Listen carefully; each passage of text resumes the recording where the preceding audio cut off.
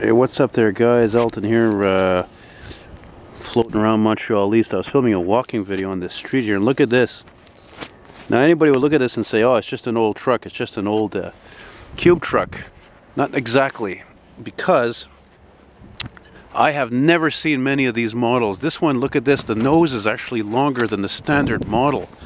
It's so strange. It's almost as if they did that to like accommodate like a maybe a fuel pincher 8.2 liter or something like that.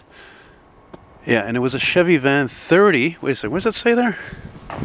Chevy Van 30 HD, heavy duty. Wow.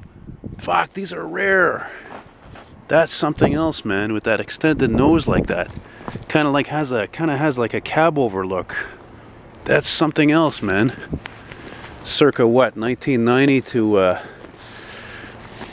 I don't know, 1990 to 96. Man, that's cool. You know what it looks like, actually? It looks like it could have been an ex-Laval truck, actually, because it's got that same silver on it. Definitely a service vehicle. Service and repair truck. This is just a quick video here. I don't want to go too much on private property, but wow, that's a nice surprise. Interior.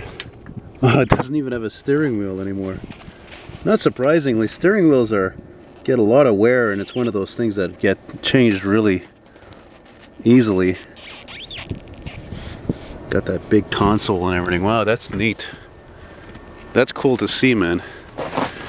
But again, I would be curious about the motors in these, because they didn't just make them a long nose like that coincidentally like that. They made it like that for some reason, you know? Again, I'm sure it's because they had a bigger motor in there. Check that out. Wow, that's cool. Yeah, just to show you guys a little something there.